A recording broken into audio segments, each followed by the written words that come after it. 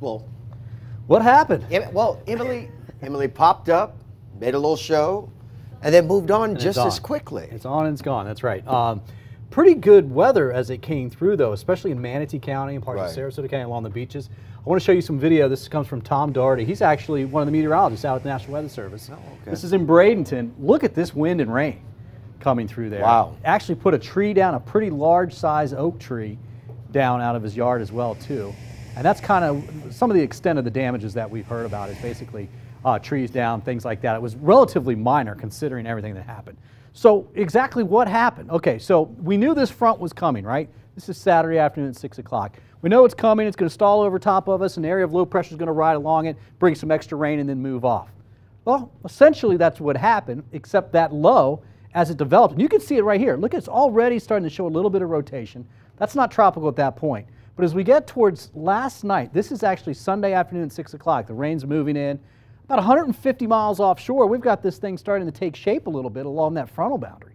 Now, as we move through Sunday night into early this morning, well, 11:15, central dense overcast. What we're saying is that this is starting to take shape.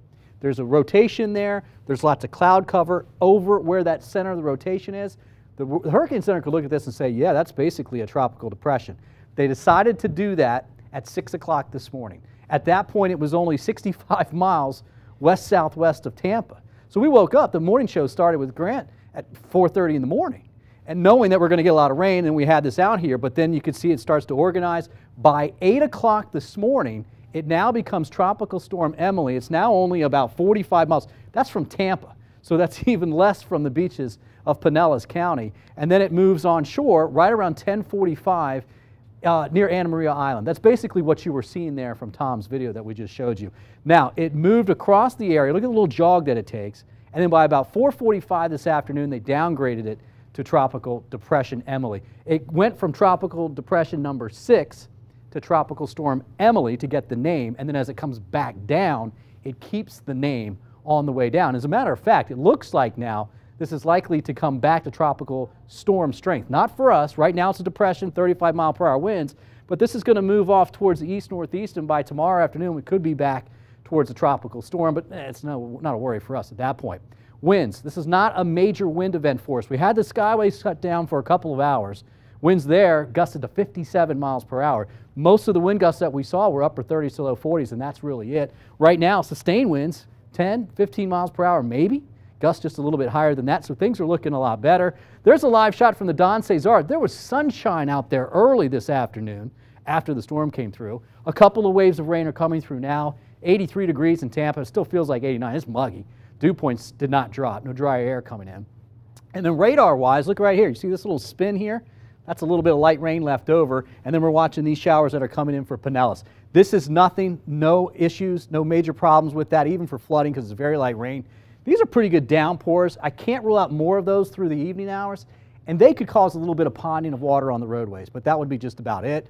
You can see the system riding right along that stalled frontal boundary. That should continue. Now, let's go into the future here. This is tonight. Just a few passing showers as I showed you. Tomorrow morning as we wake up, I think we're fine, headed back to work. This is tomorrow morning at 7 a.m. This is around 2 o'clock in the afternoon. You see a few pop-up showers, a northerly flow, and then some scattered showers and storms will develop. It's only about a 30 to 40% chance. That's Tuesday night. I think we're a little bit drier on Tuesday and Tuesday night. Let's go into Wednesday morning into the afternoon. Here comes that boundary. All of those storms come back. Not tropical. We'll watch it. We'll be watching that boundary, but just showers and thunderstorms coming back during the day on Wednesday. So that's going to give us a pretty decent chance for rain. And then behind that on Thursday, we'll actually get back to more of a typical southeast wind, which we haven't seen for almost a week and a half. So we're going to go 90 tomorrow, 40% chance for rain. You're going to bump that up to a good 70 to almost 80% chance on Thursday, but still warm before all that gets in here. And then back behind that, Wednesday. Wednesday's our best chance for rain.